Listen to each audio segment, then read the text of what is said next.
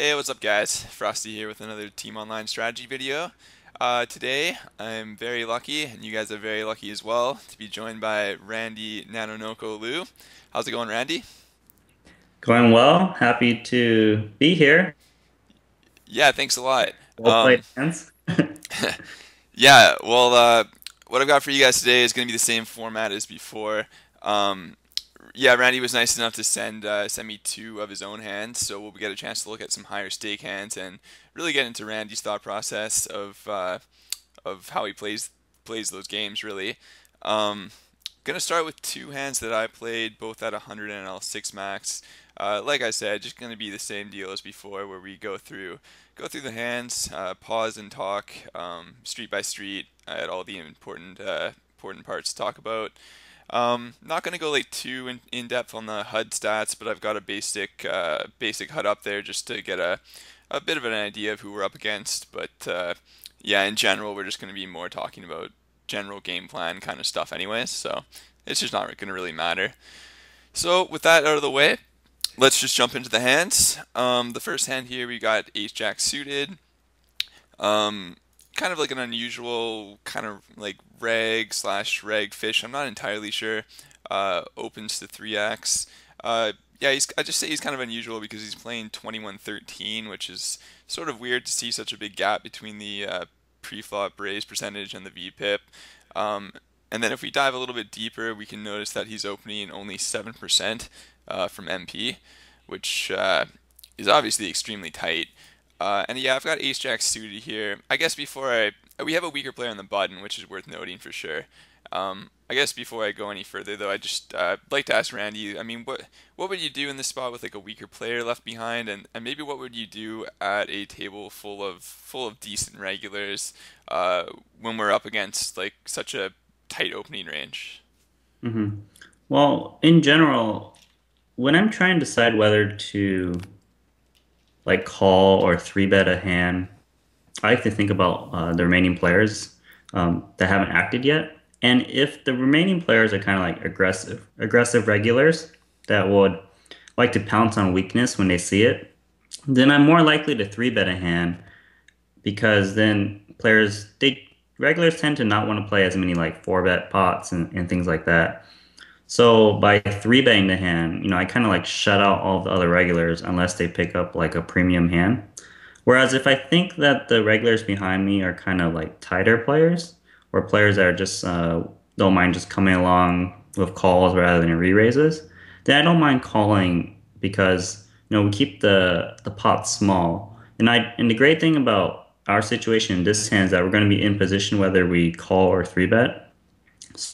So you really can't go too wrong going either way, in my opinion, in this spot. Yeah, right. I mean, yeah, we have obviously a playable hand here. I mean, if we three bet and get four bet, I mean that kind of sucks. But yeah, like you said, if he calls, like we're still in position, and yeah, I mean I see what you're saying. If we call and get squeezed, I mean, depending on the player, we could probably call with this hand, but it's not a great spot, I guess. Um, But one of the main things I would say is that when determining kind of like one of the things I would be thinking about is how my opponent that I'm in this case Whitco or I mean who's Stonell is how does he play post flop is one of the things I would be thinking about. If I feel that he just doesn't make great decisions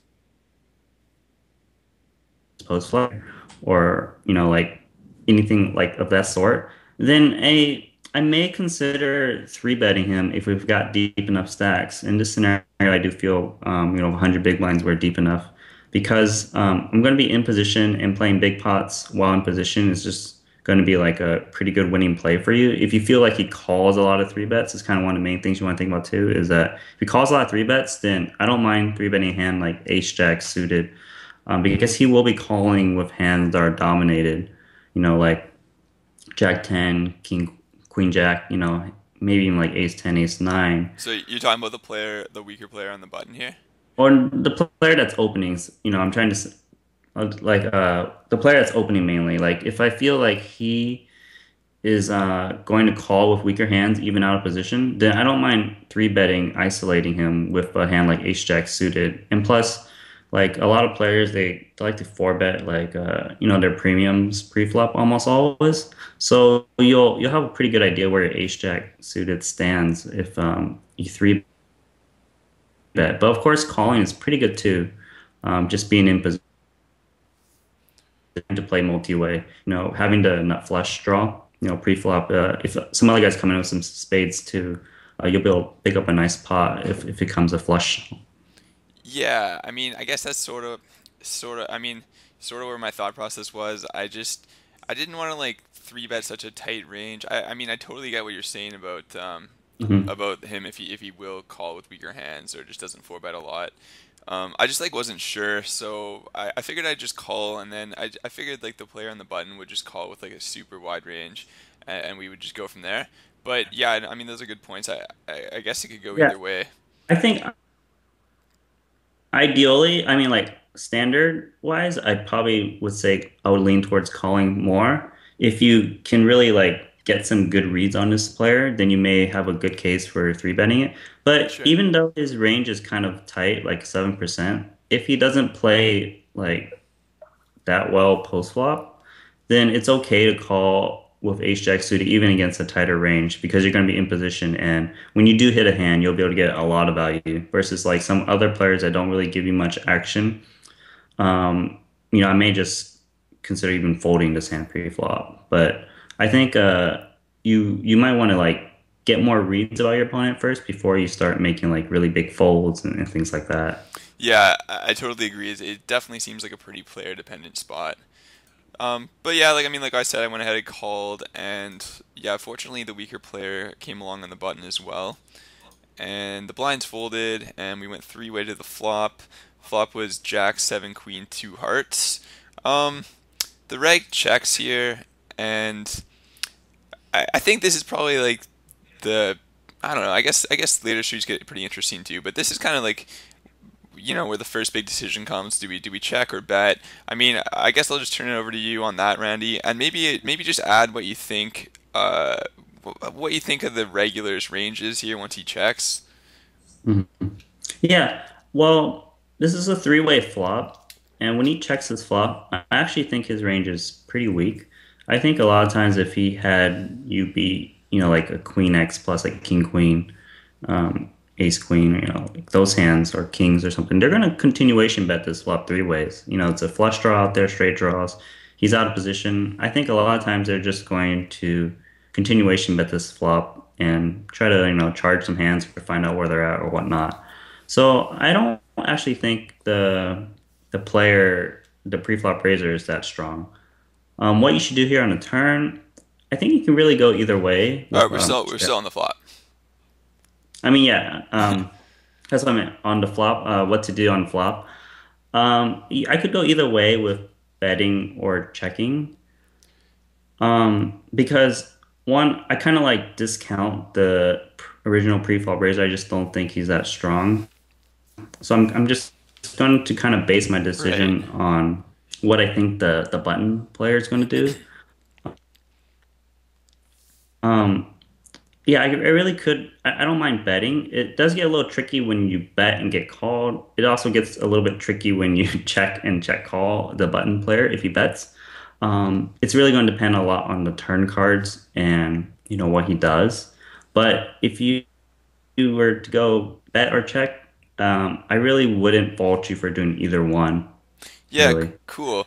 Yeah, first of all, I guess I totally agree that the regular is probably pretty weak here. I mean, I think he has to be betting his value just given the fact that the weaker player is probably calling so wide. Um, he just wants to start charging the weaker player. Like you said, the board's fairly wet too. I think, on the rare occasion, we could maybe see a check raise here from a super strong hand if he expects me to bet a lot, and then it could go like bet the weaker player calls, and then he could check raise trying to trap the weaker player.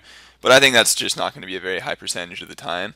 So yeah, I mean, I ended up checking in this spot, and I think I might like betting better in hindsight. I mean, my thinking at the time was that weaker players just love. stabbing when checked too. Like, so I mean, with this hand, it's a little bit tough to get value from worse. So I figured there might be a pretty good chance he might just stab like pocket eights, pocket nines. He's probably gonna do the betting for me with any Jack X. He'll probably bet any 7X. But then, the problem is if we check call, I mean, what do we do on the turn? There's going to be so many turn cards that are going to be tough to play. Obviously, he can have us beat with the Queen X himself. So, I mean, I think I'd rather just bet this spot, maybe bet playing turns and check decide the river, some kind of line like that. But yeah, I mean, as played, I checked, and I think, yeah, I, I think it's okay, but I I will think, say this that one like I said, like I'm not too worried about the original guy. Like if you think the button is going to bet a lot of his hands, whether he has you beat or doesn't have you beat, taking stabs, like you said, then I don't mind checking to let him do that because if he's going to be taking a stab with like ace two of spades, something that doesn't hit the board or whatever, ace two of clubs or something like that, then you want him to take that stab. But if you feel that the button player is actually going to check a lot, even with like Jack 10, Jack 9, or something like that, mhm, then I'm going to want to bet myself to not give that free card to two players. But, it's just going to be really what you think the button player is going to do a lot of times. Is he going to check a lot of his hands or is he going to bet a lot of hands? If he's going to bet a lot of hands, then I don't mind checking because he's still going to, when someone bets, they're going to fold out that pre-flop raiser might have some random outs of like pocket twos or something. So that's right. kind of what I'd be thinking about. Right, yeah, I totally agree. I mean, I was completely readless, which yeah, obviously kind of sucks. Um, Hmm. I guess another thing by checking, like this hand plays pretty well by checking if it gets checked through. I think, like aside from maybe exactly a king, we're Hmm. still going to be able to probably just take the Yeah. lead on the turn pretty comfortably. So I went ahead and checked, and the button bet half pot, which is kind of nice. I mean, I think once he bets half pot, we can probably assume we have the best hand most of the time, and the regular just folds, which is again pretty much ideal. And yeah, I don't really see much merit for check raising here. I mean, he can still bet Queen X like this, but it's just such a weak sizing. I think it just looks so stabby. I think I just have to check call here and feel Yeah, I think pretty good check about my calling's hand. good. Yeah, check calling's definitely pretty good here, especially, you're out of position. And if it gets like, runs out low cards, it's fine to get like, see a showdown with like not having to put too much in there. And that's what you want to do a lot of times with these like middling type hands. Right. So yeah, so we check call. We're feeling okay about it. Then we turn to Jack. So I mean, we're feeling pretty good about it now. Hmm. Um, I mean, yeah, I'm obviously just checking here. Gonna let him keep betting Queen X, Jack X, flush draw, 7X, random bluffs. So I go ahead and do that. And this time it's just weird because he bet half pot on the flop, and then he bet goes ahead and bets full pot on the turn. And so like, I mean, at this point I'm thinking his most likely holdings are probably Jack X, but um, I mean, yeah, I obviously feel I have the best hand now, but would you just check call this again? I mean, would you check raise here? I mean, yeah, Okay, so yeah, I like putting in more money now by raising because when someone goes like half pot and all of a sudden he full pots, it's kind of giving you the sign like I like my hand. I don't really care yeah, what action goes exactly. on, so I want to put in as many chips as I can now. And if someone's giving me like big signs that he wants to put in the rest of the chips now, I'm gonna give him the opportunity to do so, especially when I'm out of position. Because say you just check call because you're probably not going to fold any river. If a scare card rolls off on a river and you have him beat, you don't want him checking him back to river and then you losing value that way. It's like, for example, say he's got like Jack 9 and then the flush hits and you check again and he's just like, oh, you might have a flush, I check. So you lose a lot of value in that sense. So I like raising it now when he shows a lot of sign that he wants to get a lot of chips in. That way you don't have to worry about a bad card coming on the river and you can get in the most chips with the most equity. And especially if he's got like a flush draw, you know, you you don't want him to see a free turn, like a river.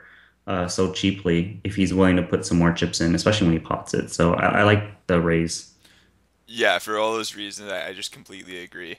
As far as sizing goes, I mean, would you just check shove or would you check raise small? I might make it like 60 euros or something like that. It probably doesn't make too much of a difference. Right. Um, Yeah, yeah, I was just I don't thinking, know if I would check shove. I don't want to check shove, I think, because sometimes players like when you raise them a little bit small, they get a little bit stubborn, like, oh, he only raised me a little bit, so I'm gonna continue with my hand. Whereas if you just check shove all in, he might he might say to himself right now, I'm committed with his hand.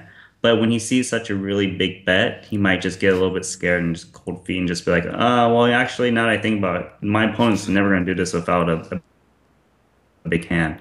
So I'm going to make a big fold. So I like raising in the sense that it's not all in to let him kind yeah, of feel attached to the pot. yeah, that's pretty much exactly what I was thinking too. I mean, I basically, I broke it down like this. If we're beat by Queen Jack or Pocket Sevens, it's not going to matter. If I check shove, he's probably folding his flush draws. I mean, there's a chance he doesn't, but I think most people would fold the flush draw here. And yeah, I mean, if he has Jack X, it's just not going to matter. I mean, maybe a heart will slow the action on the river, which would be terrible. Mhm. But yeah, I figured if I went small here, he like I think that's our best bet of him not folding a queen. Like if he's betting queen X here and we just make it a small check raise, like I think most weaker players are just gonna call. They might call a shove anyways, but I think there's a greater risk that we scare him out. And if he does have a flush draw, he's probably always calling a small check raise too, even though he doesn't have the correct price to do so usually. So Mhm. I go for like 48, which I think is okay. I mean, like I think against a good player, I'm probably just not taking this. I'm probably not Mhm. taking this line against a good player, but uh, I mean, I think somebody should know that I never have a bluffing range here, like when I take this sizing. But it's a weaker player. I don't think it really matters that much. So yeah, I make it small. Yeah, I think it's fine. It's not going to matter too much. You make it like 55 or like 48 or something like I, that. I, I So, agree. I agree. yeah, all in all, I think it's fine. So yeah, he shoves it in. I mean, at this point, like, yeah, I'm obviously just going with it. I would have liked to see him call there much, much more than shoving. Um, Although by the same token, he doesn't really have anything to protect against if he has a full house. So I'm still feeling pretty good about my hand here. I end up calling. River bricks off completely, and he shows King Queen of Diamonds. So yeah, that's pretty much the best result. Like sort of surprised he bet like half pot on the flop, and then like started to go crazy when a jack rolled off. But I think my line probably really looked like a draw to him. So I think that's why he was so confident in his hand even on the turn. Yeah, I mean, I don't know one of the things I like to do is think about what is the best line from my perspective because I can't really control the action of my opponents. Yeah, So, I can't really like I can't actually know what he's going to, why is he doing this. But I try to make my actions cater to what I think is going to be the best for me. That's how I like to think about hands in general. yeah, yeah, totally. And it's always just nice when it works out. Right. Okay, well, cool. Yeah. Why don't we roll on to the second hand since we got a few more to go through? This was, yeah, this was an interesting hand. I remember it. It's gonna fold down to the button, and they're gonna open to 3x. Only like a 10 hand sample on this guy, but he's playing 30-20 with a 12% 3 bet. I mean, obviously 10%. We're just gonna take that with a grain of salt, but I still think it's enough to kind of get the sense that he's probably playing fairly aggressive. hmm Probably not much to talk about pre-flop. I mean, this is just a pretty standard 3 bet, I assume. hmm Yeah, I Uh, think just for yeah, value. let's see that flop. Yeah. So yeah, I make it 11. I mean, sort of big, but I mean, he opened 3x, so I think it's fine. He calls, and we get a pretty good flop, at least for our range. We go ace, queen, three, rainbow. Pretty much just like, I think it's fair to say I'm betting most of my range on this flop, all my bluffs. I'm just gonna have a lot of value here. I don't think I need to make it like too big. I think I go around a little bit over half pot, which I think is probably pretty standard. And then it just gets weird and interesting when he raises, and he raises quite big. He makes a 31, and I'm just like, I'm just like not really expecting this. I don't know anything about the player, and yeah, I think probably all three options have some merit at this point, actually. Mhm. But yeah, what do you think about this spot so far, Andy? Well, first off, I'm gonna say folding's probably out of the question, mainly Right. because we don't know this player. For one, we don't know anything about. We have 10 hands about him. Yeah, it looks like it could be aggressive because but it's only 10 hands, and we Yeah. really don't know too much to be making this big of a fold against them. So I'm just gonna take the fold out of the question. Like it's just not an option. Yeah, I totally So agree. mainly, should we call or should we re-raise? I think that when a player raises you on this flop, they're usually pretty polarized. They either got like two pair plus, or they have nothing.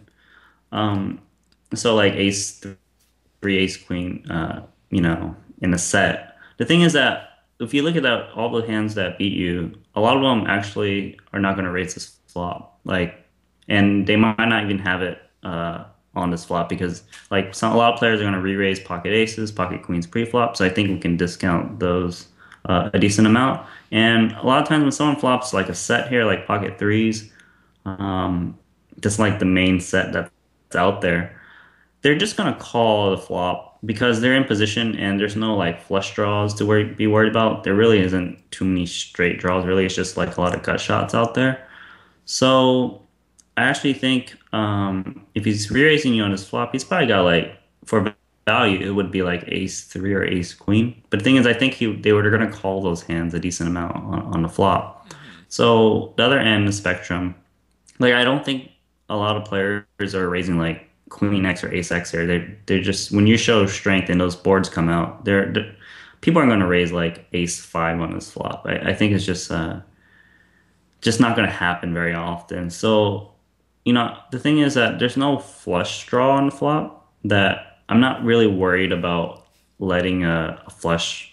There is no flush draw out there. I don't have to be worried about a Right. flush getting there. And the only draws out there are like gut shots, I have to worry about like Right. one card like the king or jack. But even then, are they bluffing with those hands? Maybe, I don't know. But there's not too much to be worried about that I don't really think you need to raise all in on the flop because there's not much to protect against. If they're bluffing, we want to let them continue bluffing. And Hmm. yeah, that's pretty much what I'm thinking. Yeah, I mean, yeah, I mean, exactly what I was thinking too. It's just like, you got to be a little bit worried because I have seen, I guess, weaker players just fast. They just want to fast play their hands. They just want to get it all in with Ace Queen here. But I Hmm. mean, there's also a decent chance he's overplaying something like Ace 10 or Ace Jack for value, and then yeah, I mean, I think there's got to be a large portion of his range that just bluffs at this point. Because I did bet kind of small, like it probably looks pretty small to a recreational player just going like half pot here. They might just Hmm. be quote unquote pouncing on weakness or trying to and just raising it up and hoping I fold. But yeah, like you said, I just don't think there's a lot of merit to shoving because we're pretty much doing terrible against his calling range, Yeah. unless he is just raising a worse ace for value as a pretty big overplay. So I call, Hmm. and we get it pretty big blank on the turn, being the eight of hearts. Backdoor flush draw comes in, but not a real big concern. So it's like it's kind of a weird spot only because we both only have $58 left and the pot's 85, and I think once we call here, like I just don't know how often he's following through on a bluff. But by the same token, if he is bluffing, then we don't want to shove and just have him fold. So I feel like once I called, like sort of just a weird spot because I don't know how often he's following through on a bluff. But I just I'm pretty much like never folding at this point, and I don't think shoving makes a lot of sense. So I do go ahead and check, and there's probably not much to talk about. I mean, he checks back, so when he checks back, I mean, I think I have the best hand like 100% of the time. Hmm. I think he's always just shoving value, especially when another heart comes in. Yeah.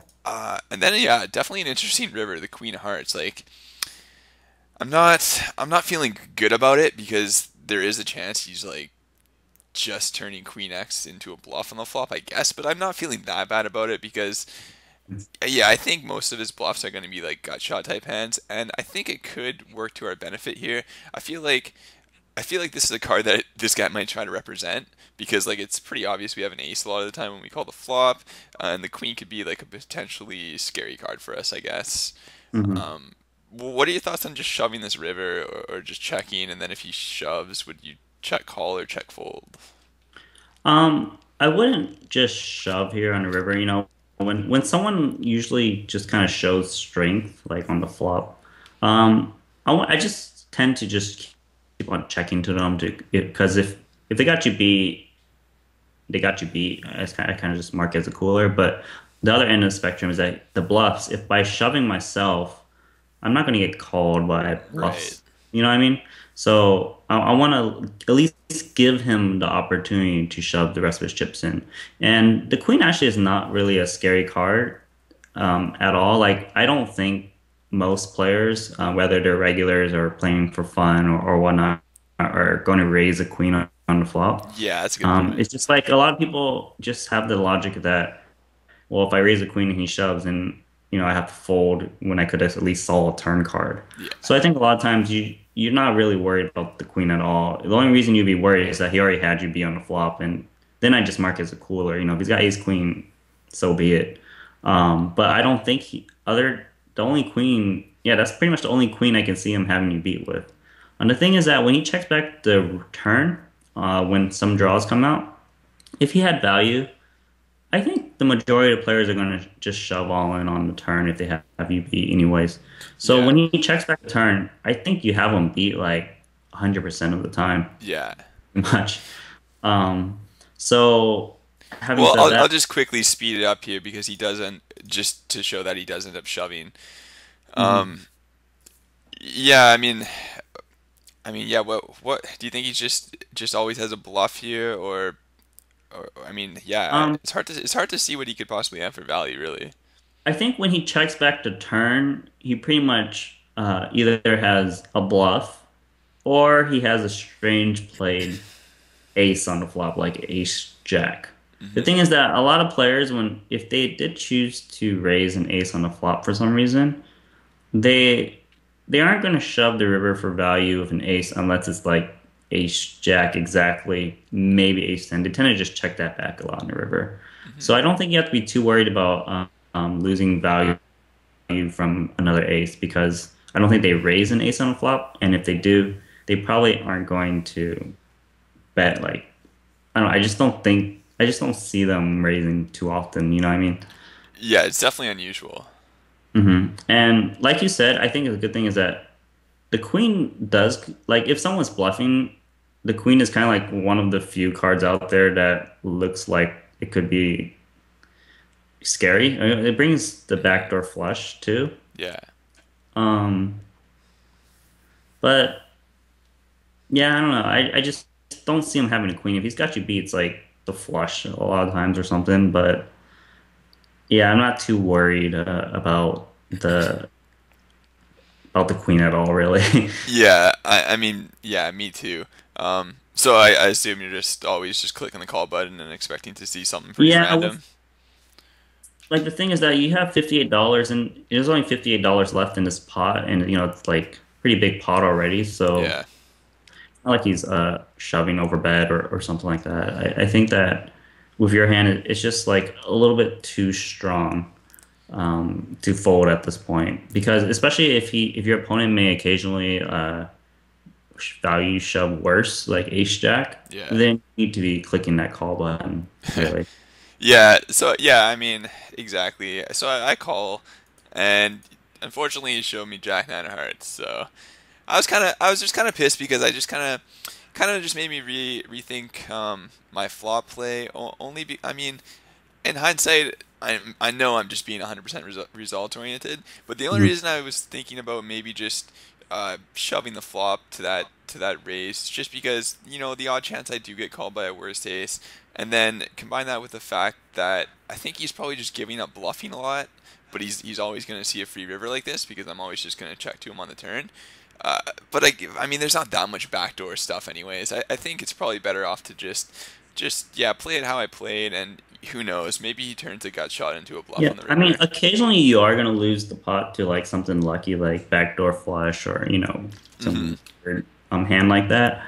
But you need to think about, I like to think about the plays in the long run, like Right. generally, whenever someone raises you with Jack nine of hearts on ace queen three rainbow on a flop, they're gonna lose the pot the majority of the time, Yeah. like so as long as you think like that way, like yeah, of course whenever you slow play, you always have the chance of getting sucked out on, but generally you're gonna be winning the big pots. So if you can like train yourself to think that way, you wouldn't second guess yourself. Yeah, I mean that's good advice. I mean, I definitely don't dwell on the results. It's just my concern was just like mainly in the fact that I thought like, well, if this guy's just giving up on his bluffs anyways, like I might as well just shove. But then again, that's not always the case. I'm actually surprised he didn't just shove this turn a little bit, to be Mhm. honest. Once he picks up the flush draw, it seems like a pretty decent bluffing card if he is gonna bluff raise that flop. But Yeah. yeah, okay, cool. Well, I'm glad that you agree with the play, and Mhm. we'll chalk it up. Of course, And I'll say one last thing though. If okay, if you say you had like a bigger sample size on this guy and you kind of like knew his tendencies, like hmm, when he takes a stab with a bluff, he doesn't really do anything else later, yeah, then I might actually start re-raise the flop. Then if I like know like really sure like yeah, well you need a once this pretty guy solid bluffs, read. he doesn't put any more money in the pot unless he hits it. You know what I mean? Yeah, Then I might start just like, well, might as well just back myself a little bit. But if you don't know enough about them, then I don't want to make like really big assumptions. yeah, that's a good point. And yeah, I mean like I really had no reads at all over 10 hands on this guy. So okay, let me just bring up Randy's hands here. Hmm.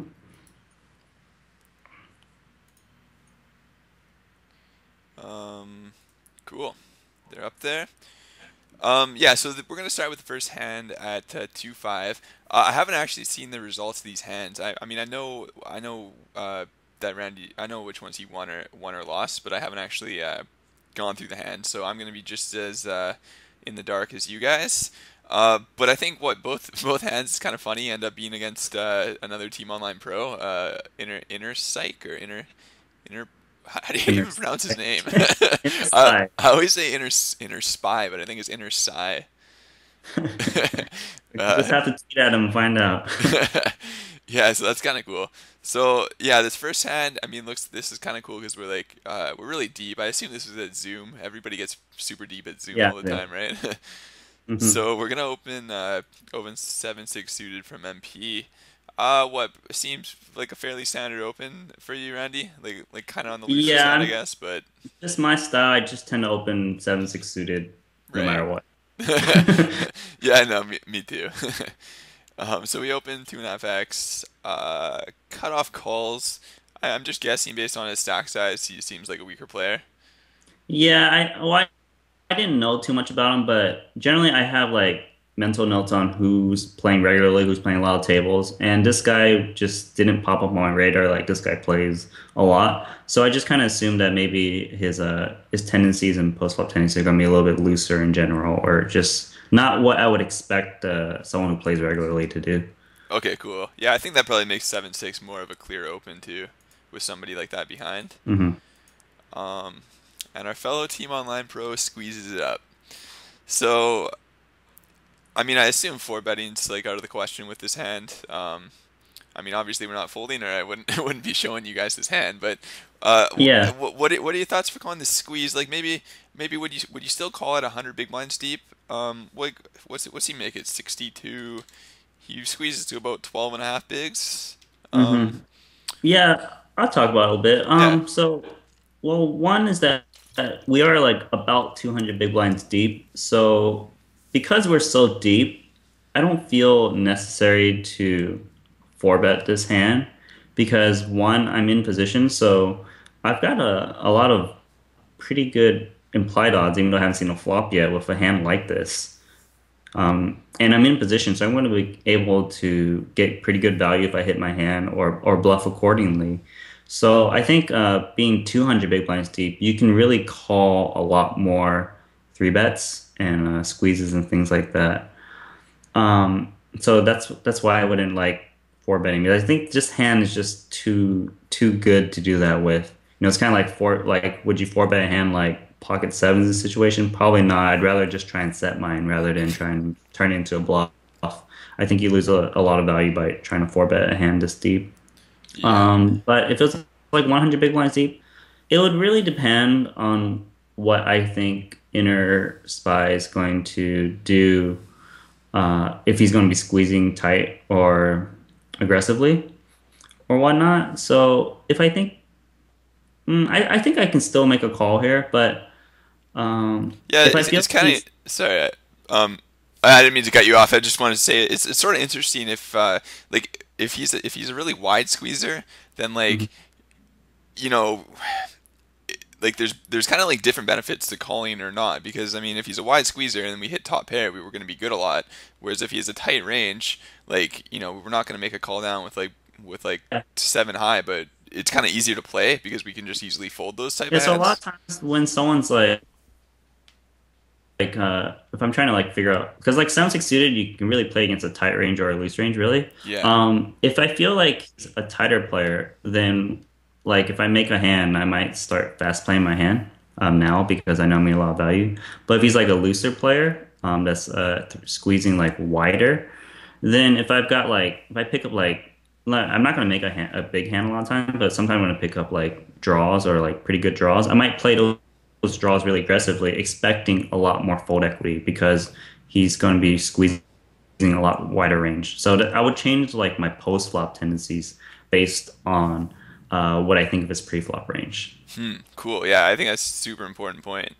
Um, so yeah, I'm not. I mean, I actually haven't seen it, but I assume you're gonna go ahead and call here.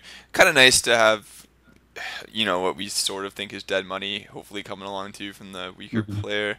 If we just make our hand, it's easier to get paid. He ends up calling. I guess the last thing is like, what do you think of Inner's squeezing range here, 200 big blinds deep? Do you know much about it?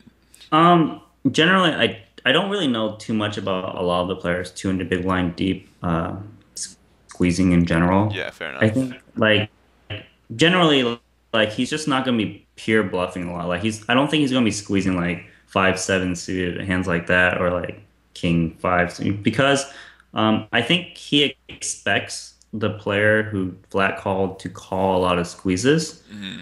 So I think his range actually a little bit like stronger or like more like Broadway type hands because if you expect like your opponent to call a lot, you're not going to be you shouldn't be squeezing like weak kind of hands because you're just going to be dominating a lot or things like that. Right, yeah. That's what I was kind of thinking. He's probably like squeezing like some kind of like extended value range here because like you said, I just think he has to kind of expect a call from at least the weaker player.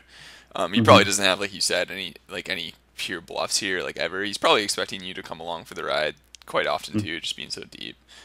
Hmm. So, yeah, we get a flop of 10 4 3 2 hearts. Kind of interesting. Let's see what happens here. So, inner checks. And yeah, what are you thinking at this point? Um, the thing is, I think that a lot of times players when they're like 200 big blinds deep, they uh they tend to kind of slow play some big hands a decent amount too. Like aces and kings, just kind of like he doesn't want to. He just want to pot control a little bit sometimes. Yeah, that makes And sense. they go either way. Yeah. But regardless, like I think I could choose. It really depends on what I think he does. Like if I think he continuation bets like a lot of his air here because it's such a dry flop, 10-4-3 with a flush draw, then if I think he's going to continuation bet a lot of his air, then when he actually checks, like I actually think he's got a piece sometimes. You know what I mean? Because I think he would continuation bet Yeah. his air. So then if I think he's got a piece, I don't think betting this flop is going to do too much for me. Like if I think he's going to bet ace king on flop, then he's probably not going to fold. He probably doesn't have ace king when he checks. So those are like the type of hands I would expect to fold out. But I don't think he has those hands. So that's why I choose to, not bet in this situation. Yeah, I agree. I think it's probably well.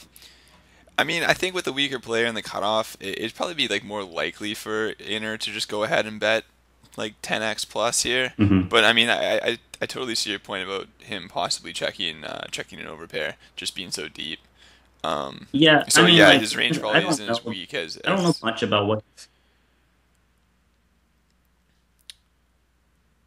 But yeah, I just don't know what he does too much, like 200 big blinds deep. But I think like I could bet, but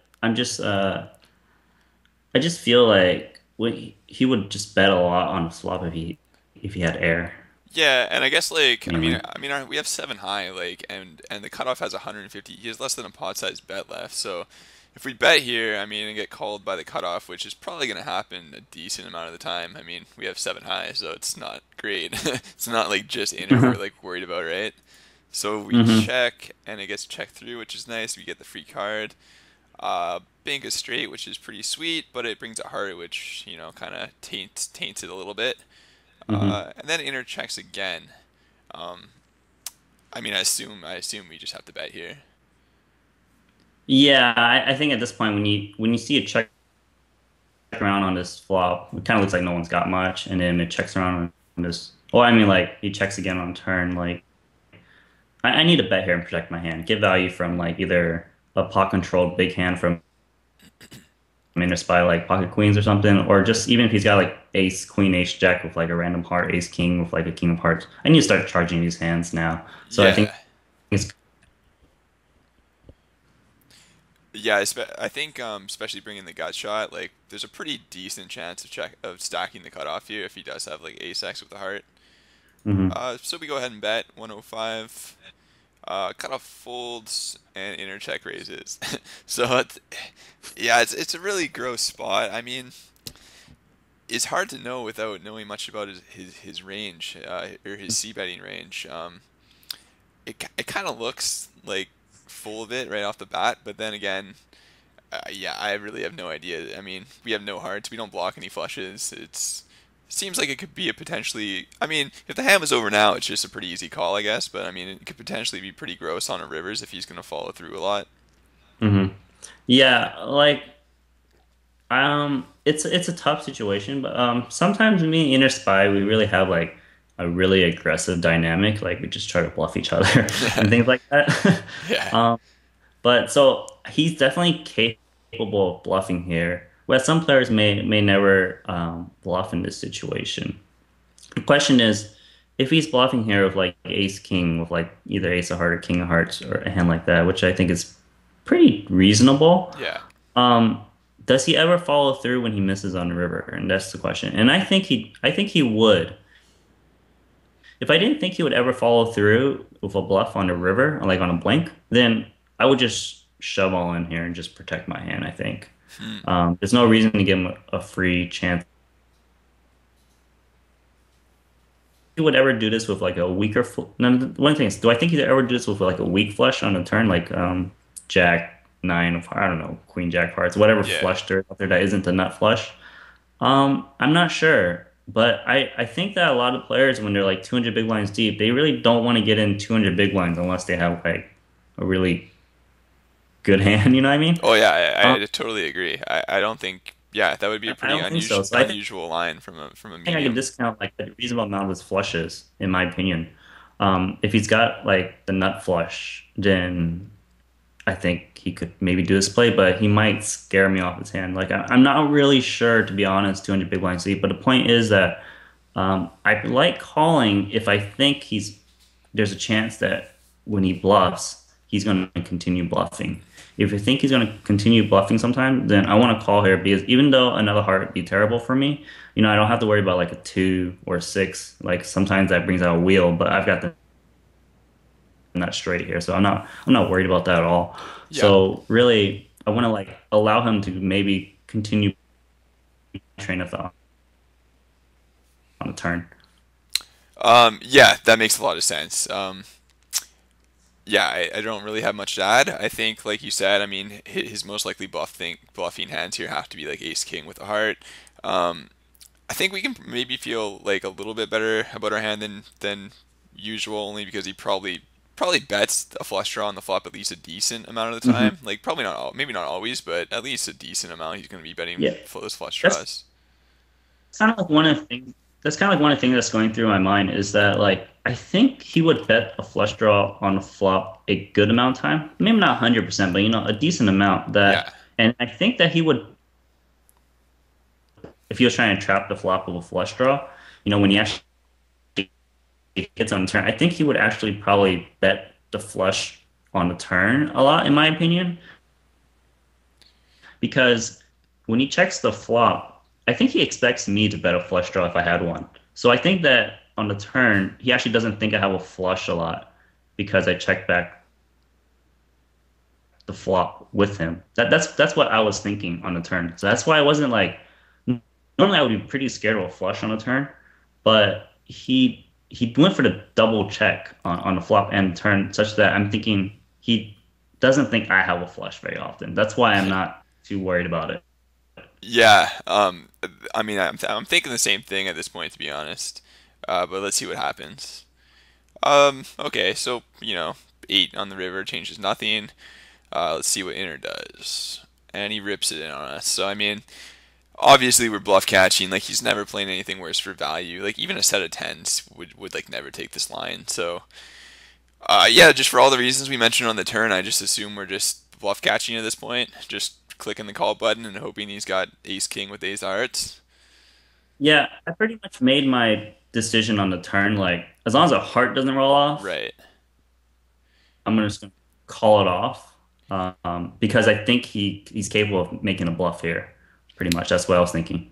Yeah, like, even if do you think he has sets in his range? Like if the river was like a four or a five or like paired the board, uh, I I mean think probably still I calling. think the only set he can have really is top set of tens. Because I don't think he's going to be squeezing pocket fours, pocket threes, and pocket fives pre-flop. So when Yeah, like in re-raise pot, you can really narrow someone's range. I think the only set that's out there is really pocket tens. yeah, I agree. And even then, it probably doesn't take this line. It's kind of like an overplay on the Mm. turn. But anyway, so he shoves. Let's see what happens. He calls. Oh, and he did have a set of tens. Well, That's pretty funny. that is funny. That seems ridiculous. It just seems like too much of an overplay to me on the turn. I mean, you did kind of explain it though how you're not gonna have a flush there very often, but Hmm. I mean, I don't know. Yeah, You could still have a flush there. Like I don't know. You're I not think always from gonna be betting a flush draw. his point of view was that yeah, he saw me check the flop back with him. That he probably just kind of discounted a decent amount of flushes in my range, and I'm guessing that when I bet the turn, and it's just that he wants to protect his hand of a top set of tens. Like there are a lot of bad cards for him, like a two, an ace, a six. Like there's like it would bring out some straights out there, and another heart's going to bring a flush out there. So I can. There's a lot of merit for him to kind of like protect his hand on the turn like he did. Yeah. Do you think it would be better if you just bet the turn? Like that seems like a better line to me. It's just Yeah, if you're that's gonna what I check. probably would have done in his shoes. I think I would just bet out on the turn myself, and just Because you just yeah, look so yeah. polarized with the check raise, right? And plus, Like that's why I was saying it's kind of like it almost looks like a bit of an overplay because in your mind, you're worried about flushes. I mean, there's probably not. Well, there's going to be a bit of a difference between set of tens and flushes, but mhm. yeah, you're Yeah, I probably would have just bet out myself on the turn in his shoes, because like checking to check rate, it's kind of like if I'm bluffing, like I might not even bet like king queen with like one heart here. So he's kind of like giving me free chance to suck out on him by checking. Like if I have like ace jack with one heart or no heart, like probably just gonna check it. So really, he's just kind of like giving me a free, like giving two players a free shot at sucking out on him, like whether it's a heart, a two, or whatever it is. So I would probably just bet out myself and protect my hand. Not really expecting to play a really big pot normally. cool. Yeah. Well, that was yeah definitely interesting. More so by the fact that I have no idea what the results are, and that was pretty funny that he showed pocket tens. Yeah, When he I was like, never. there's no way he has pocket tens. Okay, well, cool. We got one more hand. We've been running for like 49 minutes here, so maybe we can make this about an hour long and call it a day. This has been good so far. So now we're playing really high stakes here. We're at 510. The whole table is like 200 big blinds deep. It looks like. So I assume this will get pretty crazy pretty fast. Mhm. Um, It's gonna fold to our buddy inner psych, inner spy on the cutoff again. Button folds, and yeah, I assume we three bet this. Like maybe want to just briefly talk about like your small blind game plan. Like I personally Hmm. just three bet my entire continuing range unless there's like a weaker player in the big blind and I have a hand that just like doesn't play great by three betting. Is that your style, or do you flat here sometimes too? Um, well, like, so this table is just pretty much full of pretty good regulars. Yeah, that's what it looks like. So against a table like that, I like to just kind of retake the initiative because they're going to be squeezing a lot more, and you know, I'm usually going to be three betting a lot of three betting my value hands like queens, kings, and aces, and ace king. So when I flat call, my hand's actually pretty weak a lot of times, so people can kind of pounce on it a lot. I don't like to give people that opportunity. So I think if I want to play a hand, I like three betting it, especially out of position. A lot of times he's just going to fold pre-flop or he's just going to fold the flop. Yeah, it's just like there's some hands that just like you know you kind of want to flat with like king queen suited, like Mhm. pocket fours, like whatever. It's just like so hard to have a balanced three betting and flatting range if you play that way. I think like because you're never really gonna want to flat aces because there's just so much value to three bet. So I think your calling range is always going to be left a little bit weak. But yeah, anyways, Yeah, that's just I don't recommend like having like when you're playing against like tough games with a lot of good regulars. I try not to be like too obvious with my ranges. You know, if I'm just flat calling only my pocket pairs here and like yeah, king queen, it's like so defined my range that it's really easy to play against. And if you're yeah. playing against people like thousands of hands, you don't really want to have your ranges to be in such a way that it's really easy to play against. It's just going to put you at a big disadvantage mainly. Yeah, exactly. So, yeah, we go ahead and three bet, big blind fold, and inner calls. Pretty good flop. Two jack, six rainbow. Um, I mean the flop's so dry. I assume like we just c bet most of the time here. Like this seems to be a board that's it's probably like decent for his range because he's gonna have like sevens through tens a lot. But Mhm. we're gonna have that too probably, and we're gonna have the overpairs. So seems like it's a board that kind of favors us. Yeah, I think that, well, generally, like if I'm bluffing here pre-flop and it comes Jack 6-2 rainbow, I'm gonna continue bluffing on this flop. Right. So I want to put some hands that are valued. That way, I don't want to be only betting queens, kings, and aces. They don't just come often enough. So I want to be betting Yeah. like when I flop a decent piece out here. And you know, of course, I'm out of position. Might as well protect my hand against like an ace or a queen on the turn. Just start, just kind of play the hand now. And so I just think betting is best in this spot. Okay, cool. So yeah, we don't have to make it very big. I mean, it's such a dry board here. We go ahead and make it about half pot, a little less than half pot. And he calls, which we're probably expecting him to do this a lot, right? Like he can have a lot of floats here too. I assume like king queen, or I guess Yeah. he can't have king queen hearts. I was gonna say like king queen of spades, like ace four So I think that he diamonds. would have like king queens. Like some people like just they would just fold flop when they miss, but I think we have a good dynamic that he would have a decent amount of floats. Like usually they're gonna be like broadways or like good ace highs, like ace queen, ace 10, king queen. Other than that, I think he's got like a lot of pairs. So, like you need 6-5, 6-7, or like jack 10, jack queen, nines, tens. That's pretty much I think his range in general. Yeah, that So makes yeah. sense. Yeah. Yeah, we're feeling pretty good about our hand at this point.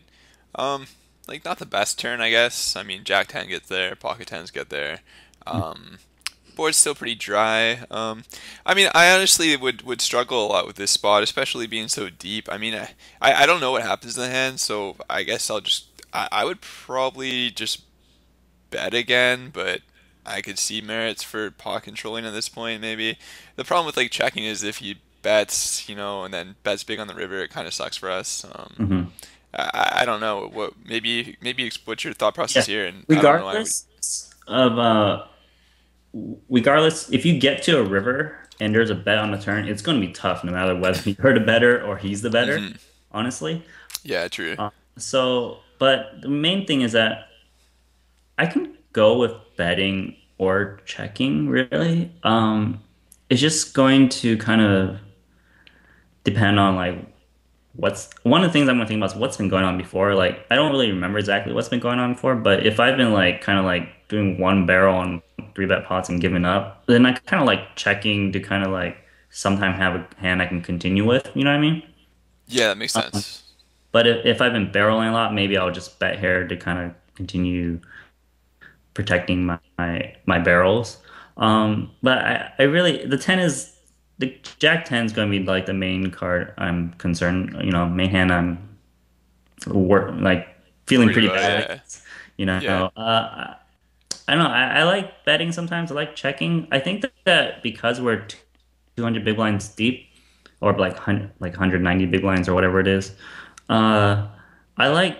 I chose to check. I think checking would be good because Inner Spy he can make some pretty big moves, and I really don't want to put all the chips in if I don't have to on this turn card. Like if I say I bet the turn and he did float me or something, or he just want to make a big move, a draw here. I think he's capable of doing that. That's why I don't really like betting as much against him, like really deep if I don't have to, because I think he can really like put a lot of pressure on me.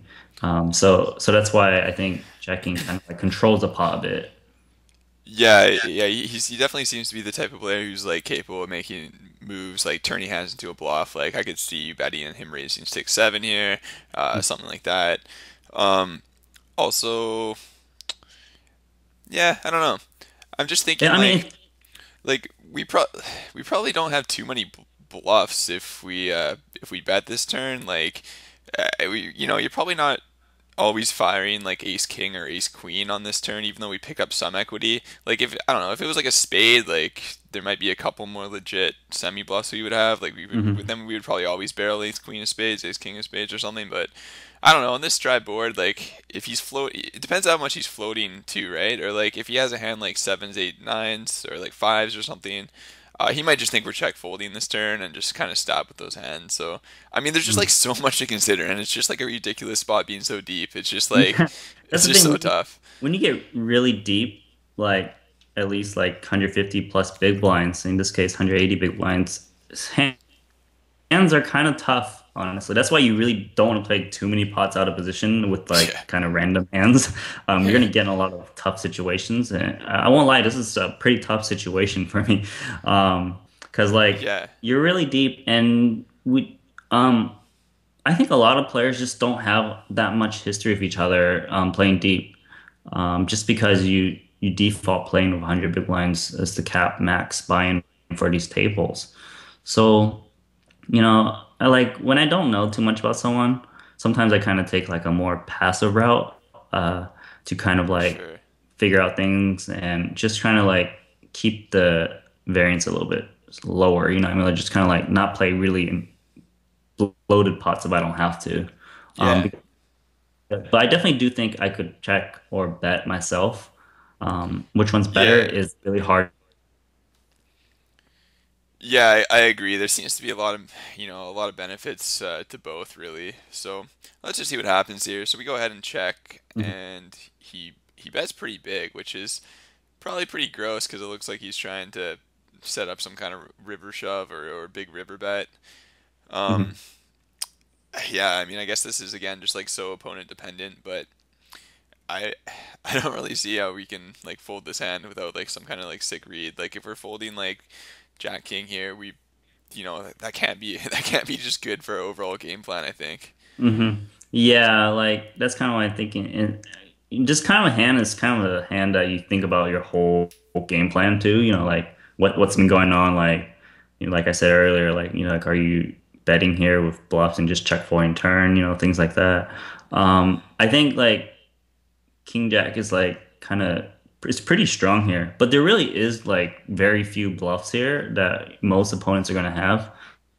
But the thing is that Yeah, I think Inner Spy he turns hands into bluffs more than like a tighter reg. I think he is willing to float flops a little bit more than most regs, such that I think there's a decent amount of hands that I still beat on the turn. Whereas some tighter players, I might just actually make a big fold here on the turn, thinking there's no way he's bluffing. There's no flush draw. There was no straight draw on the flop. You know what I mean?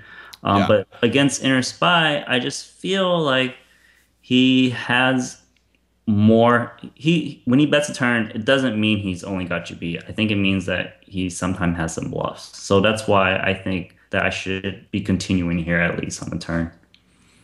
Yeah, I agree.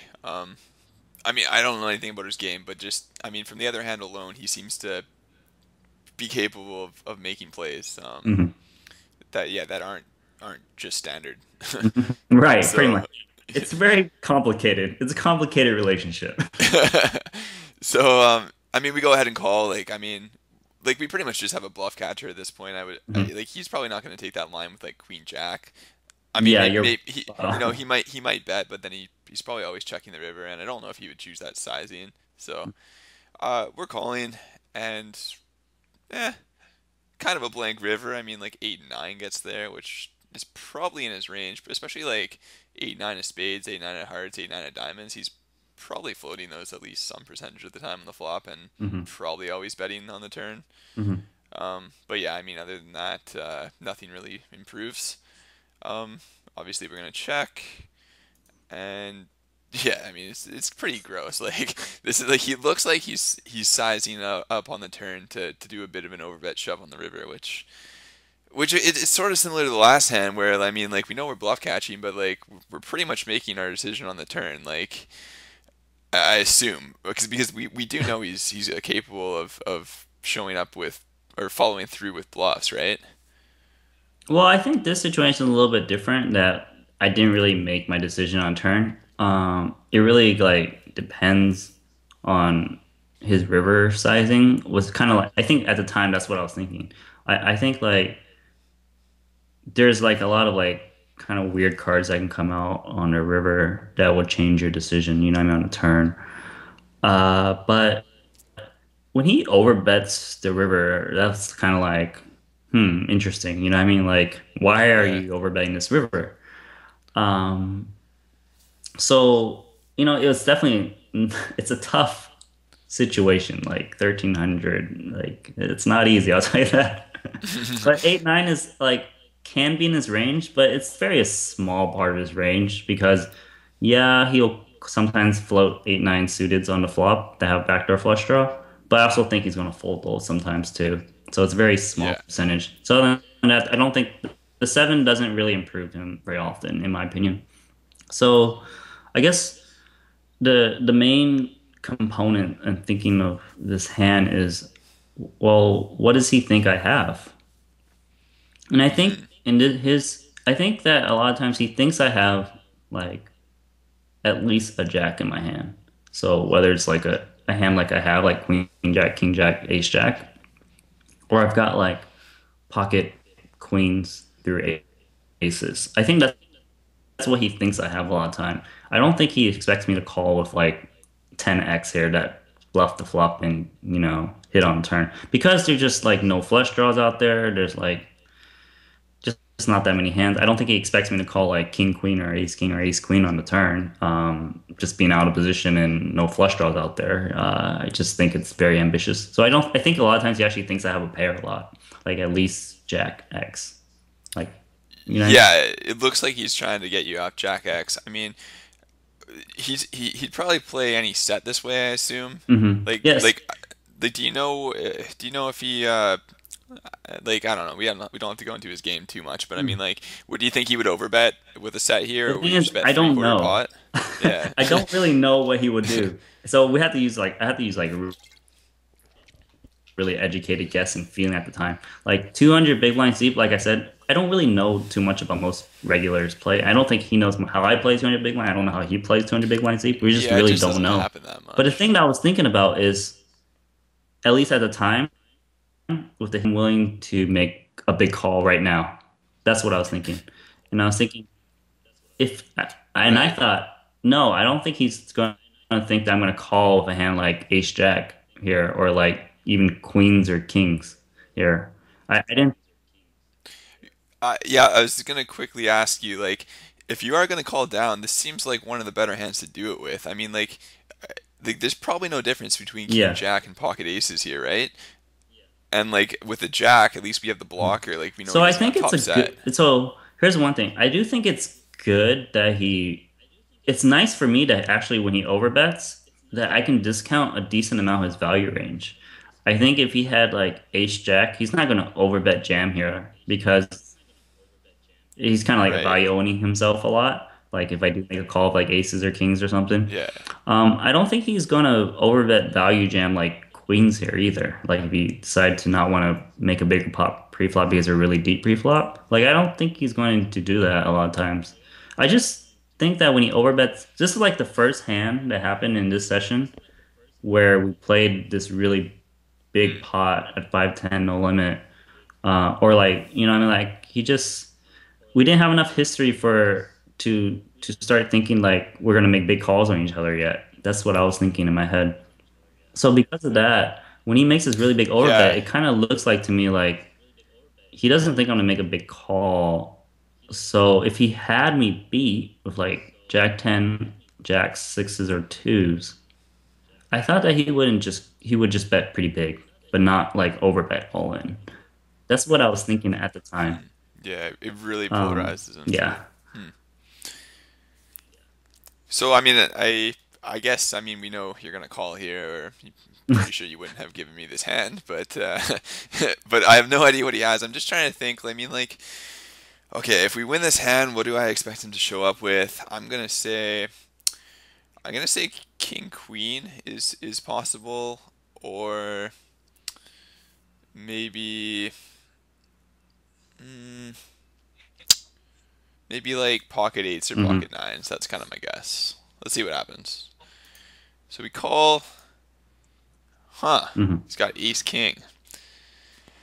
Yeah, that's interesting. I mean, yeah, I assume he was basically doing hmm exactly what you thought he might be doing, just trying to get you off Jack X. Um, It's pretty, honestly, yeah, it's I don't pretty know. I'm scary. trying to think what I I think of think his that what I bet think about like his line. eight hundred Yeah, dollars, like more reasonable or more like a normal size bet. I might actually consider making a pretty big fold of like King Jack or something like that. But like I said, when he overbets, I kind of discount a decent amount of value hand. Like it makes his hand really polarized. That I'd kind of discount like Ace Jack and like Queens or something like that. When he does that. So that's why I was yeah, saying it makes it a that's little bit easier for me to call when he did that overbet, because I thought that he would have, you know, only really strong hands like two pair plus, if for value at least. And mainly yeah, yeah, lastly, I was gonna that's why say, I from my was point of kind of view, thinking I this. guess to decide whether to call or not is really, do I think he's gonna bluff here a decent amount? Some players would just never bluff here, and I would just easily fold even aces here. But at the time, I just thought, Yeah, for the history we had, I think it was pretty aggressive at the time, that um he was capable of doing it. So pretty much, yeah. yeah. I'm just thinking. Do you think do you think Ace King is? I mean, I think it seems like probably one of the best hands to bluff with. Actually, I mean, just because he blocks aces and kings, he doesn't block any jacks. I'm just trying to think of like what other hands I would be bluffing with in his shoes. I mean, like, I think this is hmm probably one of the Yeah, better I hands to mean, bluff with. Ace King. Pretty much if he's bluffing, it's almost always like ace king, ace queen, king queen. I think. Because Yeah, actually a lot of times if someone has like nines, eights, or like a pair of sixes or jack, they're just gonna check it down. They're happy to just check it down. That's fine. I'd be pretty happy to do that too, actually. Um, yeah, yeah, I think his bluff is actually pretty good, honestly, because his hand looks really strong. Calling the flop, betting the turn and betting the river, it looks pretty strong. There's no draws out there on the flop and on the turn. You know what I mean? So really, it comes down to floating ability. Like is he willing to float hands? And his hand looks really strong. I think like usually I would probably fold this river. But just something like kind of came to me like the stars were aligned. Like this is like he's bluffing me right now. yeah. No, I think there is like there's a lot of merit to how things are going within the session. And like you were saying, if it's early on in the session, I think people have a tendency to Mhm. bluff more because they just don't think there's just like not as much, I don't know, dynamic created yet. And yeah, like you said, that he probably just expects you to make less call down. So yeah, these spots, I mean, I guess I a lot of it mean, just comes yeah. down to in the moment, and I mean, obviously you're thinking about ranges, but I mean, this is obviously, I think we both agree this spot's pretty well defined as him Mhm. having like a set or a bluff or Yeah. maybe some I backward mean, straight, it's a tough hand. I but won't lie, he's it's a not going tough to be hand, and like I bad. like his bluff a lot because I think he doesn't like a lot of players in general just don't bluff here, like in this situation, like how he did very often. So they often get a lot of credit. I just happen Yeah. to be like, oh, I'm a hero right now. Too bad. But yeah, and look Yeah. really. See, that's one thing when you're No, fair creating enough. bluffs. If they're better when they're credible, and in this situation, I think it's easy for him to pair of twos, pair of sixes, pair of jacks. For a set or jack ten, I think it's very very likely. Um, yeah, I don't know. Yeah. He's a good player, and as you can see, he just puts people in a lot tougher spots than normal.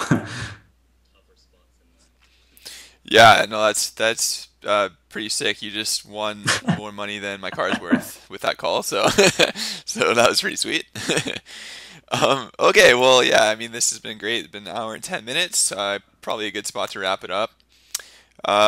Yeah, thanks so much for doing this, Randy. Thanks for joining me. I'm sure you guys will appreciate it who are watching.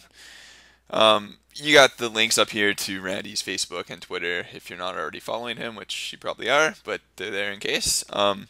Randy, you have a I is your plan on website having back it online yet up too? by Team Online Week coming up soon, guys. Be on the lookout for that. And that's just randywu.com nanonoko.com, or is it but they'll both nanonoko? get you there. Okay. All right, sweet. Okay, guys. Well, yeah, this has been Frosty and Randy. Good luck at the tables and take care.